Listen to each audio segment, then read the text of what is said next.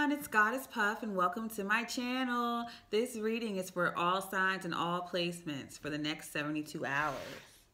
So let's jump straight into it with an oracle card message for all the signs and all the placements. For the next 72 hours, Spirit, what do you have for all the signs of the Zodiac and all placements for the next 72 hours? Keep in mind, this could have already happened, getting ready to happen, or is happening now, even though it is intended for the next 72 hours. This will not resonate 100% for everyone. It is a general reading. So throw away what does not resonate for you. And feel free to reverse the roles whenever and however you see fit. There's no gender in tarot. We all have masculine and feminine energies within us. All right, what do you have for the collective for the next 72 hours, Spirit? What do you have for the collective? All signs of the Zodiac and all placements for the next 72 hours, Spirit. What does the collective need to know for the next 72 hours? Mirror, treat your body like the palace it is, number 4. Nice. And we have lavender, surround yourself with love, number 19. You could look up those angel numbers, or you could break 19 down to a 10 and look up that angel number. All right, let's start with the tarot. For all 12 signs of the Zodiac and all placements for the next 72 hours, Spirit, what do you have for the collective for the next 72 hours? What do they need to know? This seems like a self-love reading, but also allowing yourself to accept love. When you give yourself self-love, you open yourself up to receiving love as well, which is the first message I just got for some reason. Oh, and I see the Ace of Cups. I get that some of you could be really guarded around this time. But again, if you allow yourself to love yourself, you open yourself up to others valuing you the same way. All right, what do you have for the collective for the next 72 hours, Spirit? What do you have for the collective? Whoa. We have the Six of Swords, air energy, Aquarius, Libra, Gemini. I thought this was in the camera. Move it over. What else do you have for the collective? We have death. You could be dealing with a Scorpio. You could be a Scorpio or have it strongly in your chart somewhere. What else? Okay. 5 of Pentacles, earth energy, Virgo, Taurus, Capricorn. What else do you have for the collective? Okay, everything just wants to come out. The Hermit, Virgo. Virgo could be involved in some way. And one more. Okay. And then we have the Devil. You could be dealing with a Capricorn. You could be a Capricorn, or someone could have it strongly in their chart. Overall energy, the Page of Swords, more air energy. So I'm seeing this as a major shift and change on a spiritual level. Again, with the self-love and self-worth. Your inner world reflects your outer world and vice versa. Sorry for that noise. My chair is loud. But with the Six of Swords leading you out as the first card, that's you moving to calmer waters after being tied up in a situation. You could have felt stuck in a situation, or someone could have been stubborn, or you could have felt stubborn. I don't know why the word stubborn is like, I'm hearing that very strongly. So something about a situation could have been stubborn. Someone could have been stubborn, or it could have been a stubborn situation that you just didn't want to let go of, or someone didn't want to let go of. It's like someone wanted to make a point in a situation. They didn't want to let go until it was addressed and recognized and resolved. It's like someone wanted to make a point and they were very stubborn. I don't know why I keep wanting to say that. But with the Six of Swords, some way, somehow, you or someone else or a group of people found a way to move to calmer waters and let a situation go, whether it was together or on your own. Someone here found a way to let this situation go and move to calmer waters. And with the Death card, there was a major shift and change on a soul level. Maybe it could have just been within you as well as within a group. Something drastically changed that allowed you to let go of a stubborn situation. I definitely think it's an aspect of yourself as well as that person. But there was a major shift and change in a situation that allowed a situation to move to calmer waters. It could have been some type of argument with a friend or family member, coworker, lover, whomever, that both of you were like very stubborn. You were some Taurus energy at that time. No shade in any Taurus, okay, of course. No shade in any sign. But like, it was some stubborn energy, some stuck energy. You two were butting heads, and it just like, you were both standing your ground because you both wanted to be heard, but you realized you got to hear each other. In some way, you came to some common ground, I feel like. But if it wasn't both of you together, someone here was able to let it go, whether it was with this person or group of people or not. There was a major shift and change within you personally, and you were allowed to let this go. And with the Five of Pentacles, there is an aspect of feeling left out in the cold in your decision, in your situation. And in the Hermit, it was an inner decision, an inner change. It's like you did some deep introspection, some deep inner work, shadow work, and then the Devil. So you worked on some type of fear, addiction, or enslavement, or codependency, whatever was toxic within you. It's like a lot of times, I think within that situation that you were having with someone or something or someplace, you were trying to fix the situation that was outside of you, whether it was to fix the person or the people or the work situation, the dynamic physically, you were trying to change it. But 9 times out of 10, you got to change something within yourself. Not saying that you're the problem, but you got to focus on what you can actually change, because we can't control people. And the only thing you can change about a situation is yourself. So you worked on what part of you could you fix so that this situation isn't toxic or draining for you. And you found a way to let it go and let it not bother you. You may have felt alone at the time or left out in the cold in whatever situation this is, but you found a way to uplift yourself and praise yourself and surround yourself with love. Because when you love yourself, you draw that same love towards you, that same self-respect and love towards you. And with the Hermit card, you found your own way. You did the inner work. You did it alone. And no one can take that away from you. When you learn from a situation and you go through something alone, all the value and strength and everything you learn from it can't be taken away from you. That's a lesson you'll take with you for a lifetime. I think those are the best lessons, honestly. There's no other outside interference with it. It's just you alone in your perspective. This Hermit card for me is very strong with you. With whomever's watching this, whether you're a Virgo or not. It's like you went it alone. Whatever major shift and change or spiritual up-leveling or spiritual awakening, it's like you went through a big shift and you gained more independence and self-worth and self-love. And you were able to see the toxicness in the situation, because I'm seeing the Hermit as shining a light on this like stuck situation. This is more stubborn energy with the Mermaid being trapped. Ooh. Did not mean to throw it like that. With the mermaid being trapped in the cage. You may have felt that way. You may have tossed this right to the side once you shine that lantern on what it is. You found your way through to a situation. And with the overall energy being the Page of Swords, which is someone, you know, studying, spying. Or you could have a air sign child involved. Or someone here could just be taking on this energy of a youthful air sign. But with the Page of Swords, it's someone either speaking their truth, being blunt, or just clear about what it is. And also studying a situation. You're a student at this time, whether that's you analyzing you as well as others. I'm seeing it as both. Analyzing yourself in a situation. And then with the Sun card underneath it, which is illumination. So shining light on you and what's going on within you as well as this situation. I guess overall you've gained enlightenment that allowed you to let go of a person, place, thing, or habit or pattern within you and outside of you. Let's get the clarifications. I've been talking for 8 minutes straight with no clarifications. I do apologize. But the story, it's like the story just came out so strongly. Let's get those clarifications though.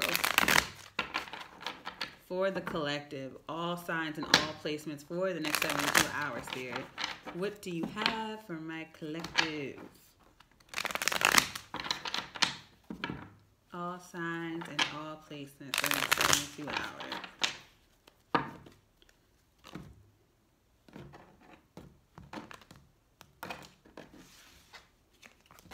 All right, let's clarify the Six of Swords. Oh, wow, the Sun. Definitely illumination. Clarify the Six of Swords, please, Spirit. Oh my gosh. Ace of Cups. So I keep flipping and dropping cards. Of course, growth and healing isn't linear. We all like to think we're going to go from 0 to 100 in every situation, but that's not the case. It's zigzag. Sometimes we fall back and shoot forward and fall back, and I'm thinking that's why the cards keep flipping and turning. You know, that's how healing is. But with this Ace of Cups, it's like you let go of a situation because you found love, whether it's self-love or someone offering this to you, or you offering it to someone. The Ace of Cups is a love offer, empathy. It could also be self-love. And it's an ace, which is a new beginning that allows you to let it go. Or because you let go of something and move to calmer waters, you were allowed this new beginning. Clarify the Six of Swords, Five of Pentacles. So I'm getting that a lot of you did this alone. And I definitely feel this.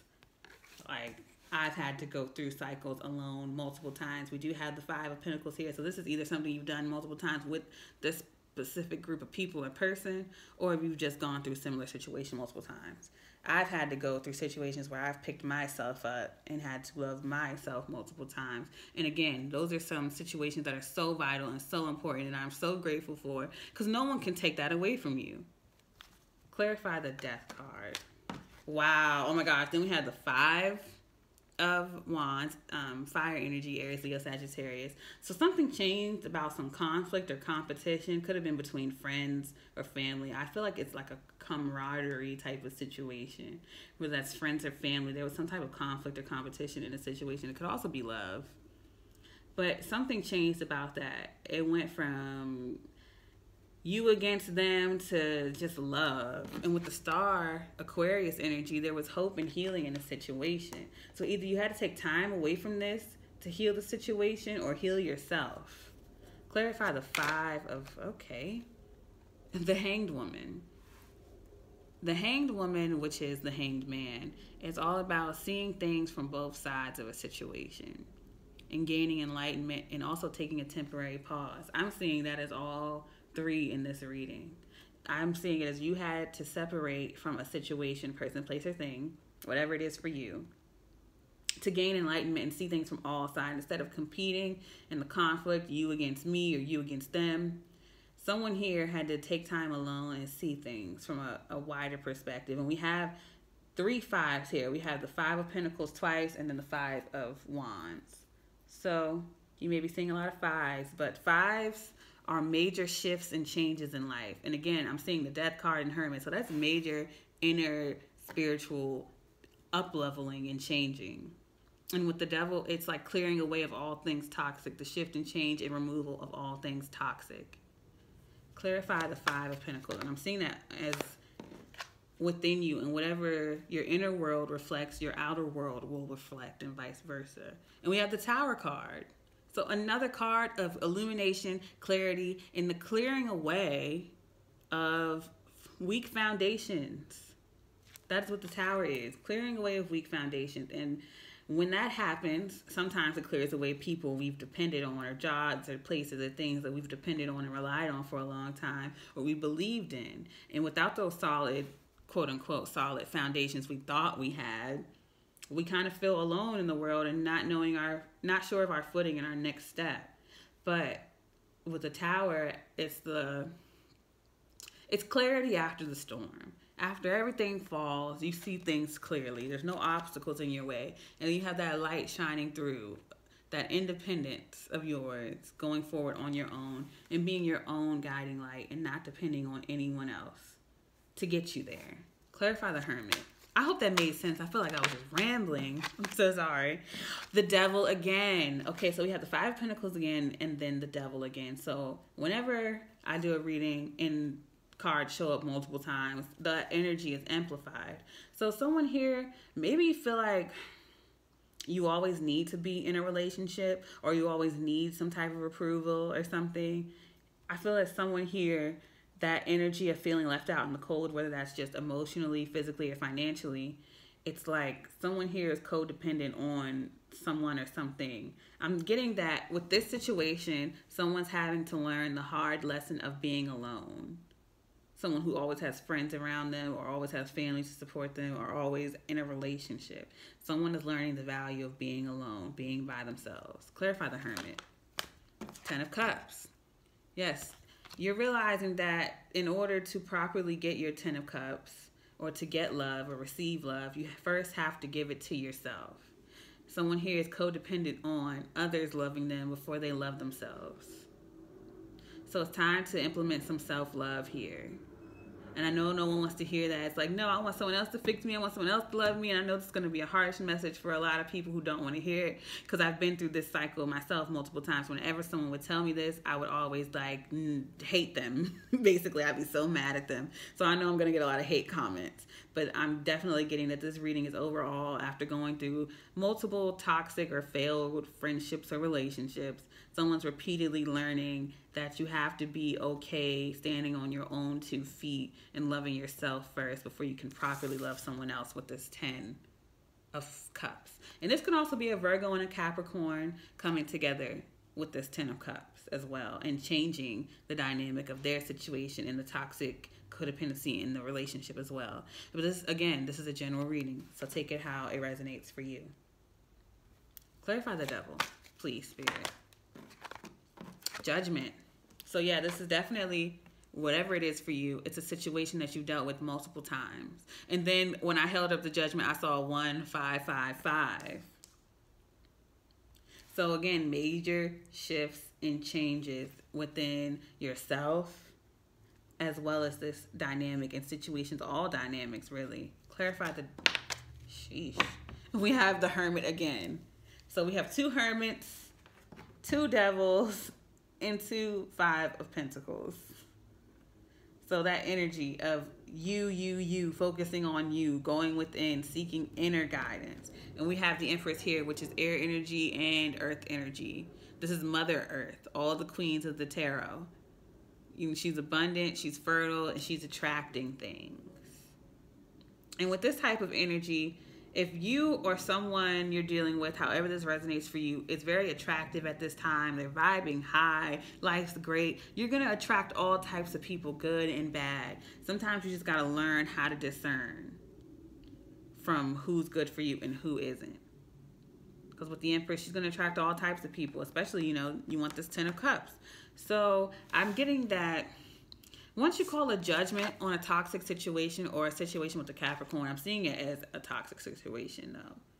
Someone here either did call a judgment on something with someone or within themselves. Someone called a judgment on a toxic situation, and they had to do a self-evaluation of why they keep getting involved with people, places, or things like this. And they're realizing their worth. This person could be a Gemini, Libra, or Virgo. But definitely seeing this as earth energy, Mother Earth. Like, yes, you are attracting your 10 of Cups. It's right beside you. It's coming. I think that's going to be your clarity, honestly. With this Tower moment, it's going to be a realization of who or what your 10 of Cups is. But it's going to be while you're going through this transformative period of being alone and focusing on you and self-love. You're going to be so focused on filling your own cup with this Ace of Cups, like letting go of other stuff and refilling your own cup, that you won't even notice that this Tower moment is going to bring like the 10 of Cups to you. And it's going to be while you're loving yourself, is what I'm getting for you guys. And that is your reading for the next 72 hours for all signs and all placements. And if it resonated, don't forget to give me a like, comment, subscribe, or share. And my email will be in the description box below if you want to book a personal reading with me. My email is GoddessPuffTarot@gmail.com. And I send you all peace, blessings, and love. Namaste.